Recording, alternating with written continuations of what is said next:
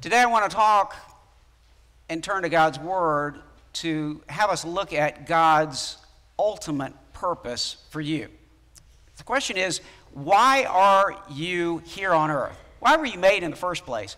We're going to talk about your ultimate purpose and the gospel invitation. I have good news. God is inviting us to respond to this invitation, and here's the invitation. Let God guide you to your great goal. Let God guide you to your great goal in life, while you're here on earth, and bridging all the way into eternity. Why are you here? Your ultimate purpose.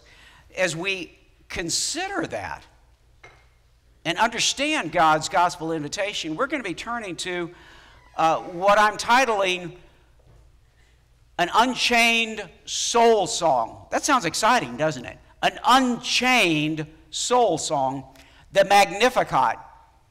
This is Mary's song, and it's part of our ongoing sub-series as we work our way through a much longer series on the gospel according to Luke. We've got a sub-series in chapters 1 and 2 of Luke called Believe Before Dawn. Believe before dawn, before the sun rises, believe. And that's what God invites us to do, and that's what we're learning in a particular way from Luke chapter 1, most definitely, and heading into Luke chapter 2. So today we're going to be turning to some passages of Scripture from the Old Testament, from specifically the book of 1 Samuel, chapter 1, verses 9 through 11, and then chapter 2, verses 1 through 10, the prayer or the song of Hannah. And then we're going to turn to Luke chapter 1. And in Luke chapter 1, we're going to read some of the verses we've already covered a couple times in different ways, from what would be called the beginning of the visitation of Mary to Elizabeth. And then we'll also be looking to Mary's song, her Unchained Soul Song.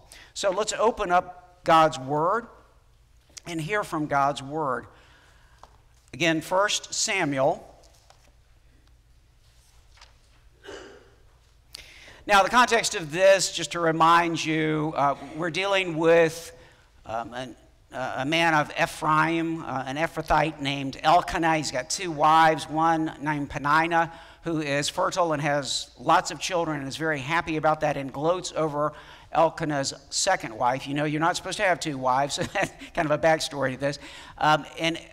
Anyway, the second wife is named Hannah, and God has closed her womb. She cannot have children, and she's very distraught. And at the same time, we're told that there's a famine in the land. So you got famine, or in other words, barrenness in the land, and then barrenness in the womb of Hannah.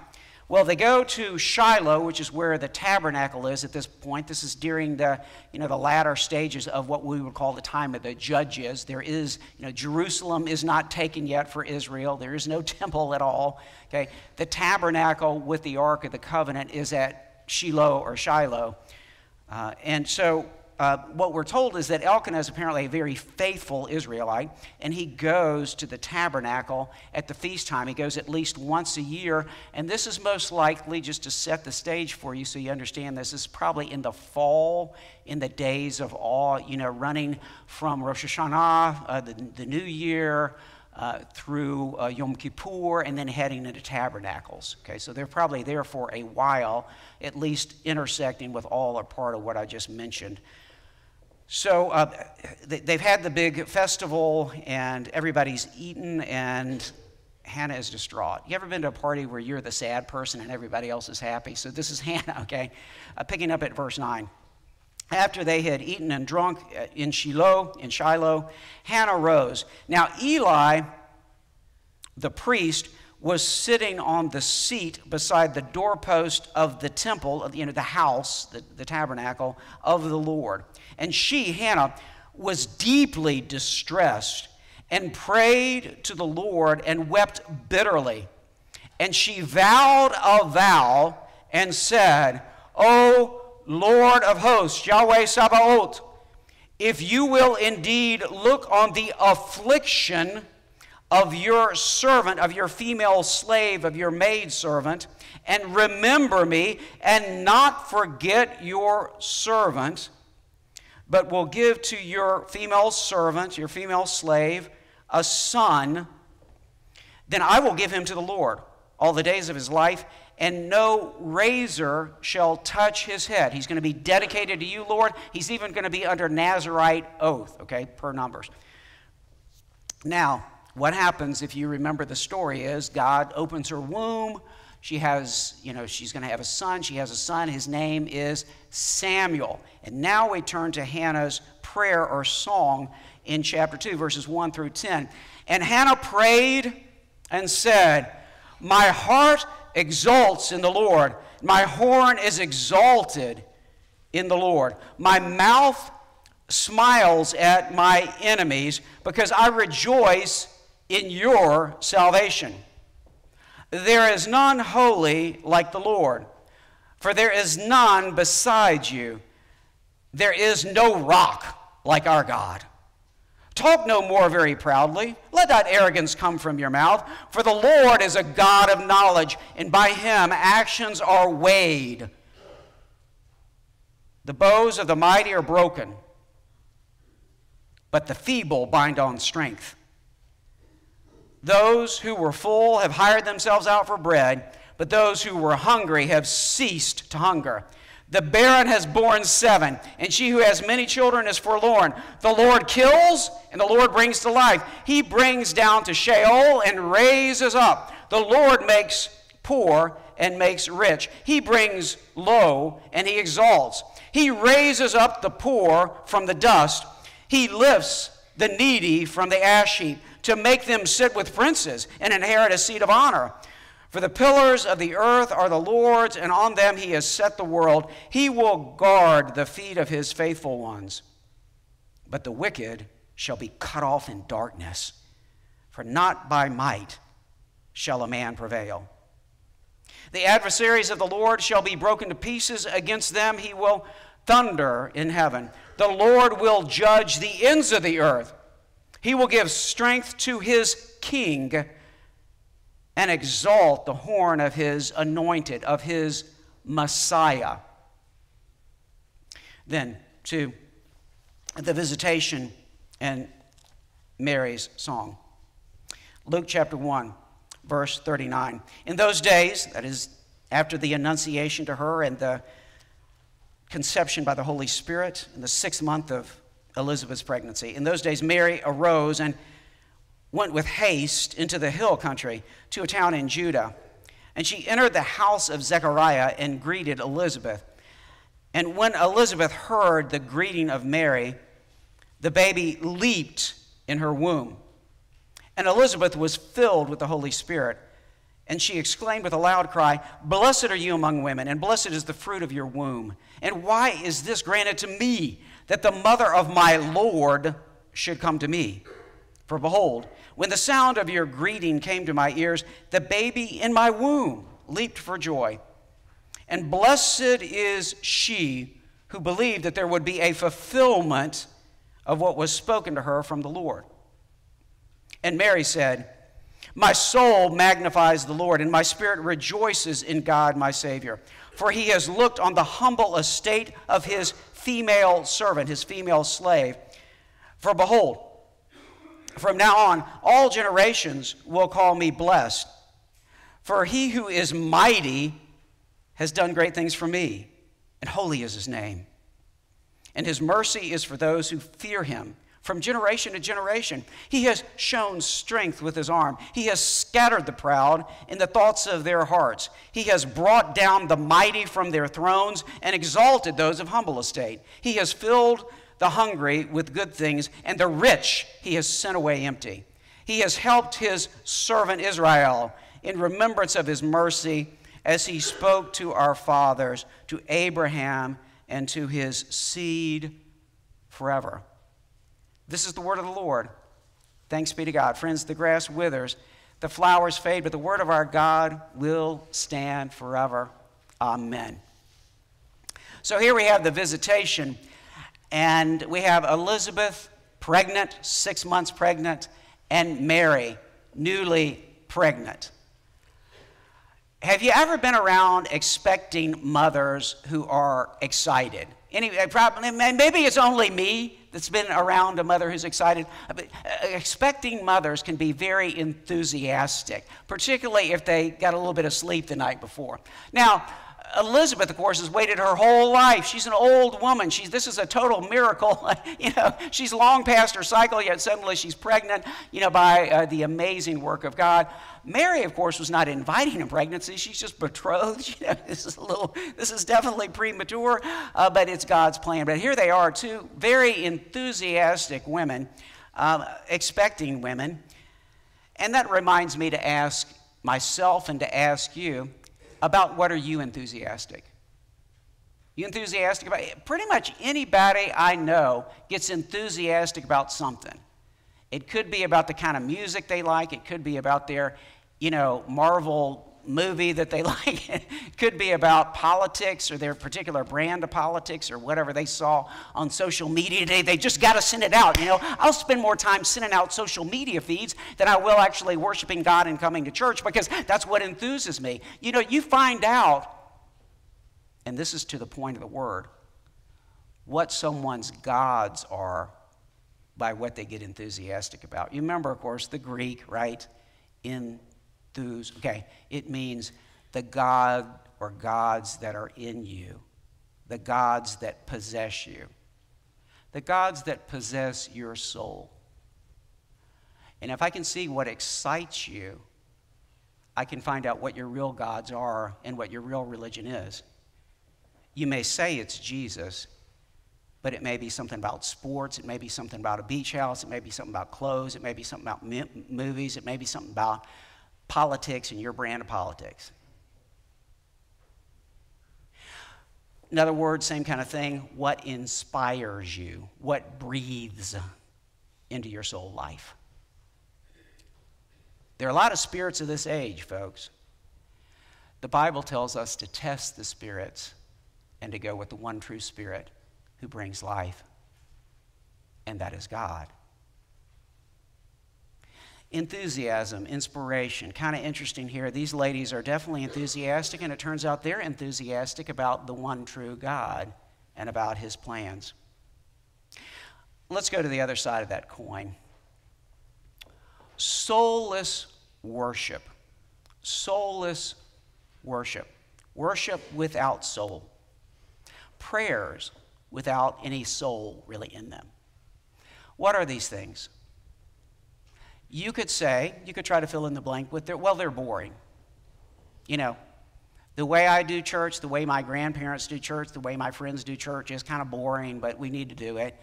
Just like we need to eat broccoli, even if I don't like it, because I guess it's good for me. No, it's not just boring. It's not just bad. It's blasphemy. And if you're following the notes, you can go ahead and fill in the blank there. Soulless worship and prayers. Well, I guess I'll say my prayers today. You know what that is? That's not just weak. That's not just lame. That's blasphemy. A damnable violation of the third commandment. You know what the third commandment says, right? You shall not take the name of the Lord your God in vain.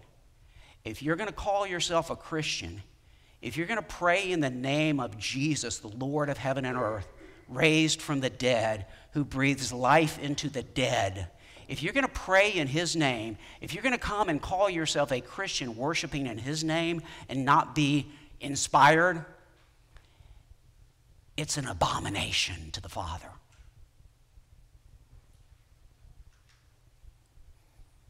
You shall not take the name of the Lord your God in vain, for the Lord, we get the tag on the third commandment. You remember this, right?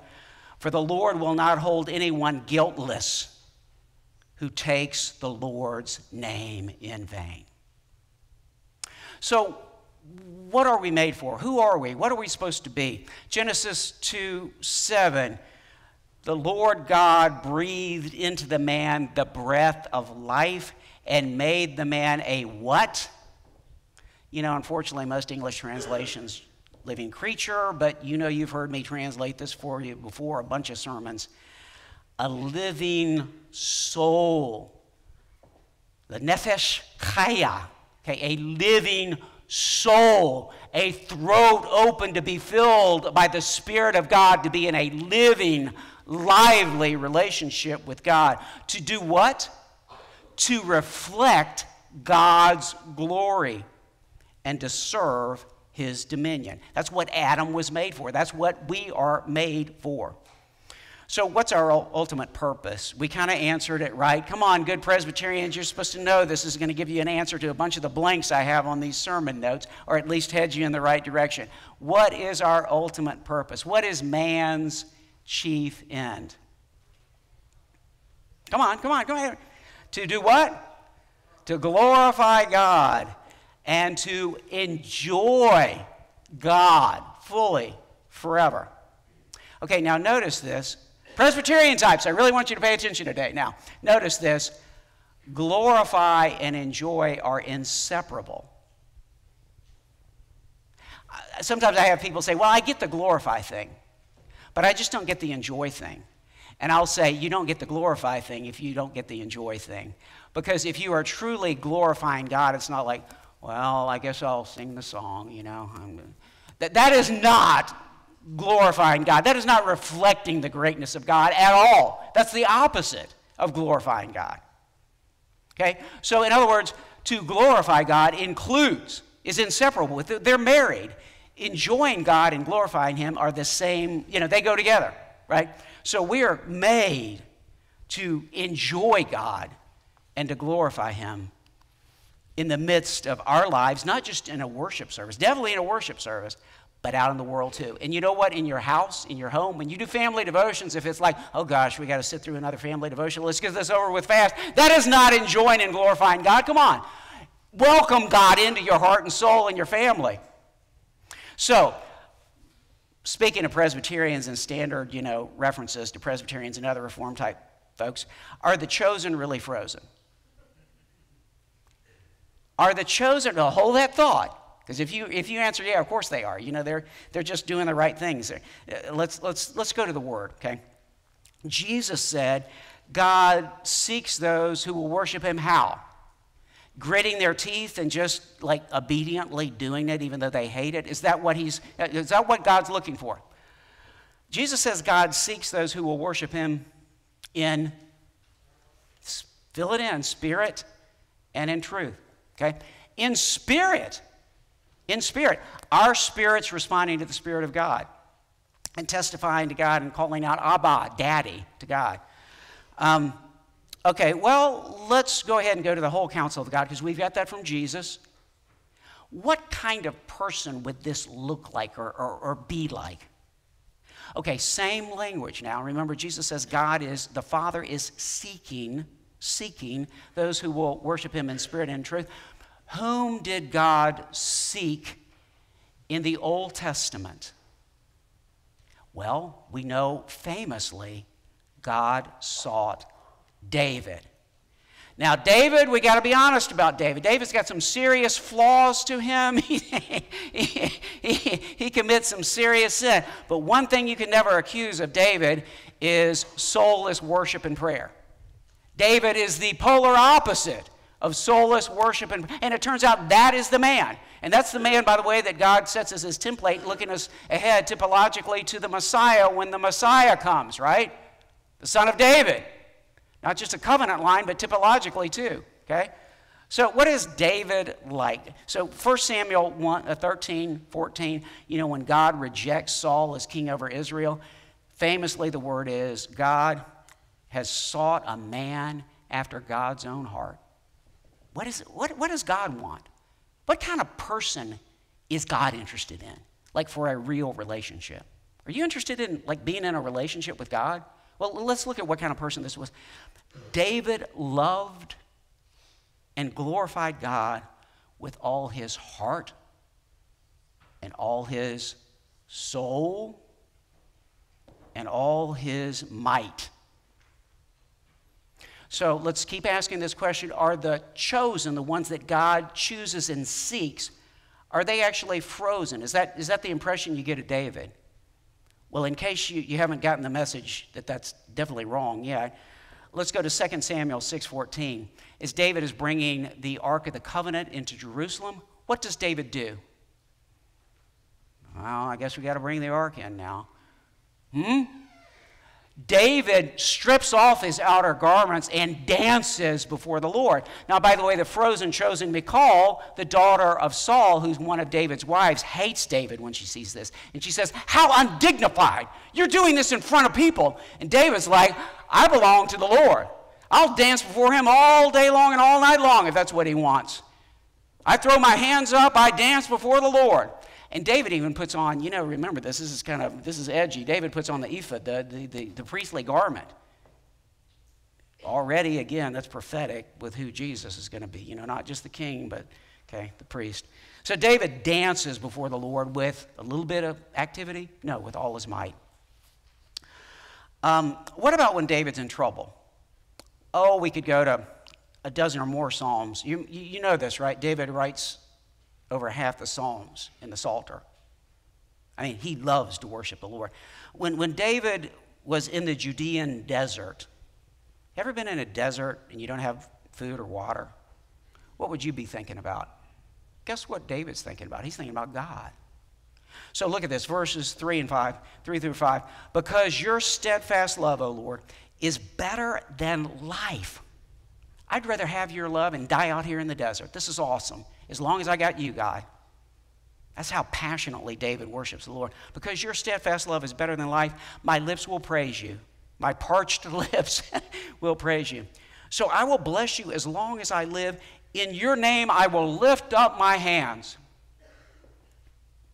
My soul will be satisfied as with fat and rich food. Now understand, he's got no food out here in the desert, or very little. And my mouth will praise you with joyful lips. So David, in turn, gives us an invitation. Psalm 34, verse 3. What does David invite us to do with him? Now, he is the worshiper par excellence in the whole Old Testament. Back when I was in Hilton Head, I had a guy named Stan Smith joined my church. And Stan Smith was former #1 tennis player in the world. Won Wimbledon, won the U.S. Open, multiple doubles championships, Australian Open, Wimbledon. Great guy, sweetheart of a guy. Incredible tennis player. And Stan would invite me to go hit tennis with him, because at that time I was still playing tennis. So, it's like, well, yeah, I'm okay, but Stan, seriously. So when you get the best or one of the best in the world inviting you to do something with them, should you do it? If Jack Nicklaus said, hey, let me go ahead and give you a little golf lesson today, would you take him up on it? I mean, this is great. So David invites us to do what with him? To magnify the Lord with me. And let us exalt his name forever. David invites us to glorify God and enjoy him, okay? Here's David's invitation. Now we got Mary's response. Mary says yes. Mary says yes, I'm in. And we get the Magnificat. Now, the Magnificat, that's just from the Latin Vulgate translation from the first line here. Magnificat anima mea Dominum. So that's just the Latin. That's why we have that kind of fancy term, Magnificat. It's a soul song. It's a thanksgiving psalm like Hannah's and like David's many thanksgiving psalms. Let's go to the visitation. I said we got these two enthusiastic pregnant women here, and let's unpack a few first before, because I don't think I'm coming back to the visitation anymore. So I don't want to leave these, and these do play into how we understand about being excited about how awesome God is, okay? So there are some stunning first in the visitation segment here of 139 through 156. First of all, in the Bible, right, you need 2 witnesses to certify something covenantally. Y'all remember this, right? You need 2 human witnesses. So what's the duo of human witnesses that first testify to the Lord's coming in Jesus Christ? Is it some highfalutin dudes in the Sanhedrin, some like major rabbinic scholars or something like that? No, who are the first 2 human witnesses? fetus, baby John in utero. Did you catch that? I mean, this is astounding. John in utero and pregnant Elizabeth. Those are your witnesses. Now, by the way, on the other side of the story, when Jesus rises from the dead, who are the first two witnesses to the risen Lord? Like the top dudes in the Sanhedrin? No, a couple women, right? Okay, now let's keep moving. First Spirit-filled prophecy in 400 years. You understand there has not been Spirit-filled prophecy in Israel in 400 years until Jesus comes. Well, who is the first person on whom the Spirit is poured out as a human being to give human spoken prophecy? Well, once again, Elizabeth. Go figure. Okay? Zechariah probably could have, but he was stricken mute because he didn't believe. So we got Elizabeth here. First beatitude in the gospel according to Luke. This would be a trick question. Tabor, just remember all these ones that I give to you now for our next Wednesday night trivia stuff, okay? So you would think if you knew the Bible pretty well, you're like, well, I've got to go to Luke 6 where Jesus starts laying out the Beatitudes, right, in the Sermon on the Plain. No, back here. Back here. And yeah, kind of in 42, verse 42, but that's eulogy. That's the eulogistic terminology there in 42, 43. But look at 45, right? It's the same term as Jesus' Beatitudes in the Greek New Testament. We get the first Makaria spoken by Elizabeth laying the Beatitude on Mary. Blessed is she who believed that there would be a fulfillment of what was spoken to her from the Lord. And that is the bridge that you need to know into Mary's Magnificat. Also, first full biblical interpretation in Luke. Yes, we have the majestic but very stark annunciations from Gabriel. But the first full biblical interpretation, in other words, connecting this all and laying it out, is from Mary in the Magnificat. Very significant in Luke. You're connecting dots beyond what Gabriel has said through this Magnificat. And that then leads me into, okay, so there's 3 human, songs in Luke 1 and 2. There's 4 total songs. We know these. We sing parts of these around Christmas and Advent time, right? There's 3 human songs, 4 total songs. So you've got Mary, Zechariah, the angelic host, the Gloria, in Luke 2, and then Simeon's. Which is the first? Mary's. First of the great songs of the celebration of the coming of Jesus. Now let's go to a couple questions here. I'll just deal with these briefly, but a typical objection you'll get from liberal critical scholars and just people who read this is, okay, well, there's no way Mary, a little peasant girl, from Nazareth, could have come up with this. A couple answers to that. Number one, obviously the Holy Spirit can inspire whatever God wants to do. So God can make a donkey talk and bring prophecy if he wants to. God can make stone speak. But it's not just that. What we're being told here is this: understand the history. Okay, Mary is from the faithful remnant of the Jews. She's from a faithful family. She's betrothed to a faithful, righteous man. Faithful Jews, definitely back then and all the way through today even, what do they do when they gather for worship? Every Shabbat, every Sabbath. What do they do at the major high holy days and feasts and festivals? They recite and sing Scripture. Okay, from that time to this very day, what is the lead haftarah, after the Torah reading at Rosh Hashanah, the beginning of the new year in the fall for the Jews? What is the first reading from the prophets? 1 Samuel 1, Hannah. What's the first song from the prophets sung? Hannah's song. Now, let me ask you this. Do you think a little girl who from the age of 3 and 4 is singing songs and sings them all the way through her teenagehood could remember some of those words? What do you think? Moms? Dads?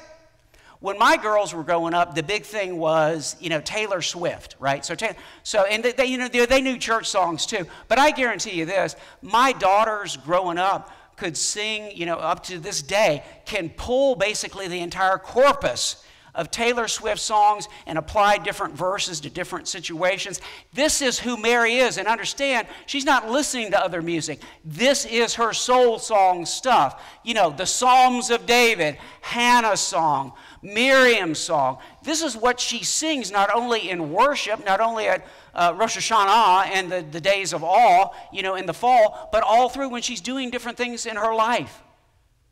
So it's just plain stupidity for liberal and critical scholars to act like, well, hey, she didn't have scrolls, she didn't know any of this stuff. How could she have pulled? Because I can tell you this, basically every single word in her song hyperlinks to Old Testament passages. I mean, it's all from these things that she would have sung her whole life. So you got the answer there. Could she have, because even some evangelical writers that I read say, well, she maybe said something, but Luke has elaborated under the inspiration of the Holy Spirit. No, this is from Mary. Should she have proclaimed? Well, all the way through Luke and Acts, famously at Pentecost, Simon Peter in his Pentecost sermon quotes from the prophet Joel and says, in the last days it shall be, God declares, that I will pour out my spirit on all flesh, on your sons and your daughters. They shall prophesy, even on my male servants and female servants. That's the same term that Hannah's using and that Mary's using, your female servant. In those days I will pour out my spirit and they shall prophesy. Let's learn from Mary's Magnificat. You've got an introduction in 3 strophes, just to begin with the opening. My soul does what? You already know this, right? Magnifies, or in other words, glorifies the Lord. And my spirit does what? Rejoices. Get it? Enjoy God, glorify God. You got it? Okay. Magnifies, glorifies the Lord. My spirit rejoices, enjoys God, my Savior.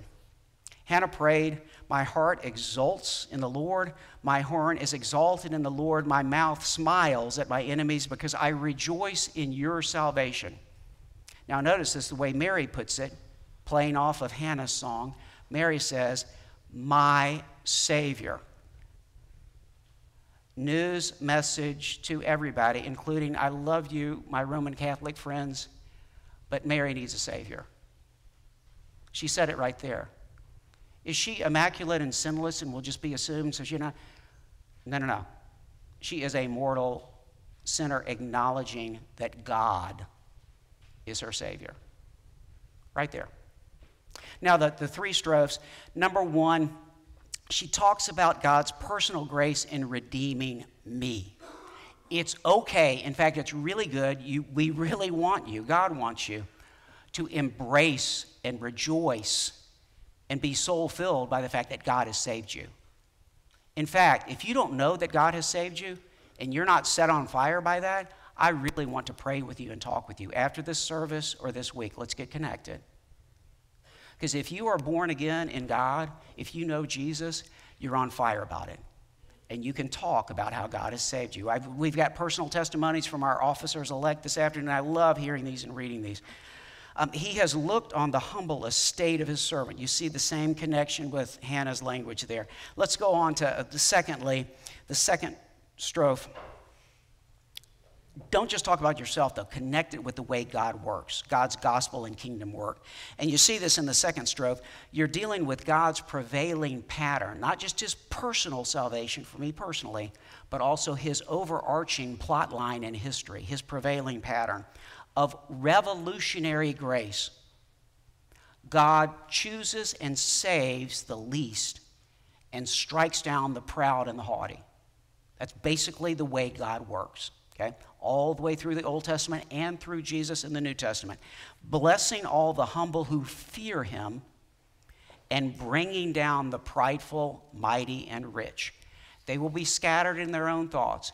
As smart as dictators and people who run the world think they are, they will be stricken down within their own thoughts. I mean, in other words, their own schemes are going to bring them down. That's the way God works. It's revolutionary grace. He's scattered the proud in the thoughts of their hearts. He's brought down the mighty from their thrones and exalted those of humble estate. I mean, Mary, come on. Mary's the one? Yeah. Little girl from Nazareth? Yeah. Psalm 138 of David, verse 6, for though the Lord is high, he regards the lowly, but the haughty he knows from afar. In other words, he knows who you are, and you will be judged, but he has no communion with you. Hannah's song, of course, goes into this heavily. Talk no more so very proudly. Let not arrogance come from your mouth, a warning. For the Lord is a God of knowledge, and by him all actions are weighed. He raises up the poor from the dust. He lifts the needy from the ash heap to make them sit with princes and inherit a seat of honor. What about Jesus? Speaking of the Beatitudes, Luke 6, 20 and 21, Jesus lifts up his eyes, says this, "Blessed are you who are poor, for yours is the kingdom of God. Blessed are you who are hungry now, for you shall be satisfied. Blessed are you who weep now, for you shall laugh." So from that overall plot line, we go back to where does it connect with? It connects with the covenant promises God made to our fathers, to Abraham, Isaac, and Jacob, and running through Abraham and David and the seed and the promised Messiah. He has helped his servant Israel in remembrance of his mercy, and he spoke to our fathers, to Abraham, and to his seed forever. Remember, Micah 5 prophesies that the Messiah will be born in Bethlehem. How does Micah end? Chapter 7, verse 20.